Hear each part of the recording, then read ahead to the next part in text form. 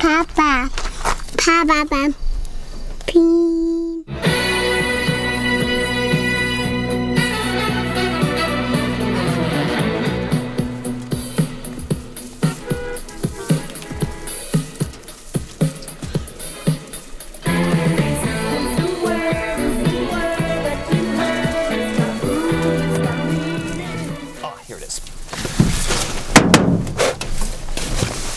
So, when I decided that I wanted to get petroleum out of my life, it didn't mean that I wanted to stop driving.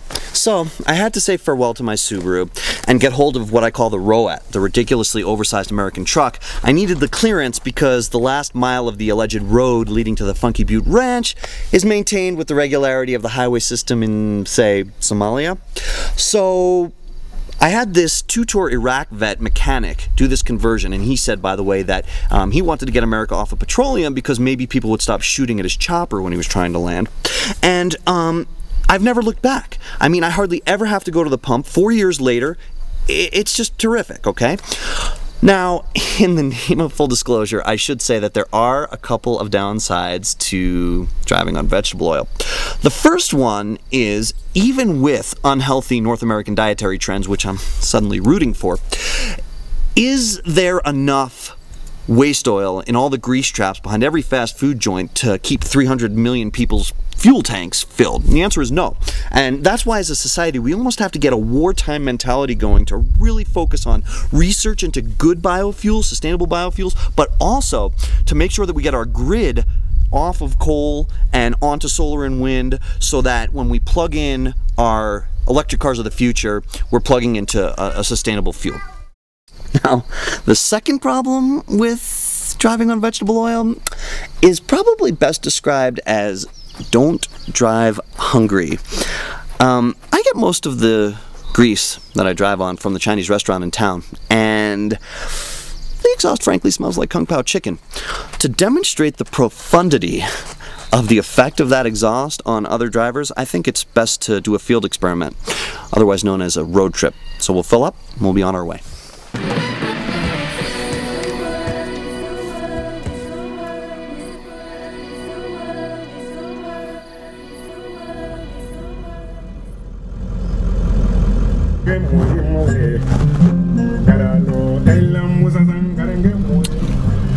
Now, I've chosen the post-lunch hour to really demonstrate the Munchies-inducing power of the ridiculously oversized American truck's vegetable oil exhaust. Nobody should be hungry now. This is the closest traffic light to the Funky Butte Ranch at 40 miles, and it just happens to be just prior to the Golden Dragon Chinese restaurant. So I'm going to give what used to be called gas, but in this case I'm going to call vegetable oil, and let's see what happens to the poor guy behind me.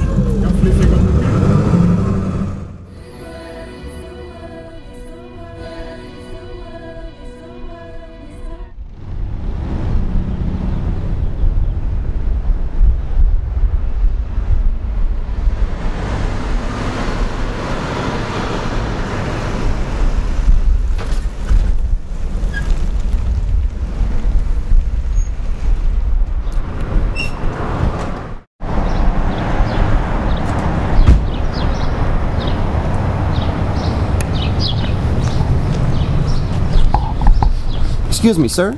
Can I ask you, what are you doing here? I don't really know. I just suddenly had a craving for Kung Pao chicken. Huh. Do you mind my asking, when was your last meal? It was about 20 minutes ago.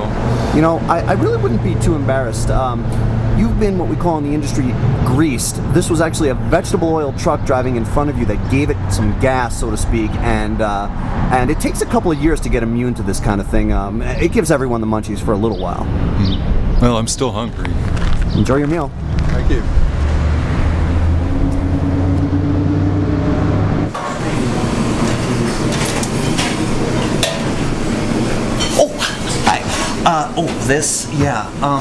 Well, you see, I get so much of my waste fuel from the oil behind the restaurant, I just thought I should be giving something back. This is charity, really.